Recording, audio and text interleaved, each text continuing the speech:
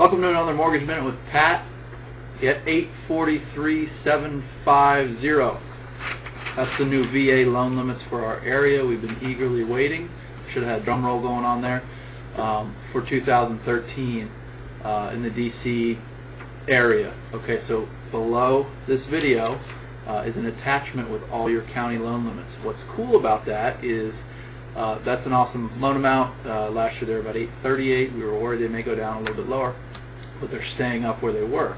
The neat thing is, and what your veterans do not know, is that this really helps veterans that currently have a VA loan on their current house or a house in another state, and that want to buy a new house. They don't know that they can use the loan multiple times or at the same time. So you can have two VA loans at the same time. If you have one, it does cut into your eligibility somewhat. So we have to do a calculation for our veterans to see how much they can borrow on the second go-around. So when the loan limits stay high, without getting into too much calculation stuff on this video, when the loan limits stay high like that, it enables more space and more eligibility for people to have two loans. So make sure your veterans know. If you are a veteran, talk to me. We'll get you educated on how that works if you already have a current VA loan. If you don't, you just need general information about your benefit.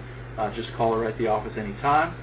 For you real estate brokers out there that are seeing this right now, friends of ours and others, we have the veterans financing class now approved for CE. It's 2 hours. I'll be in touch with you if you think it will be valuable for your agents in your office to get those hours in office. We'll talk and set something up. So as usual, just give a call to the office. Anything we can do to help.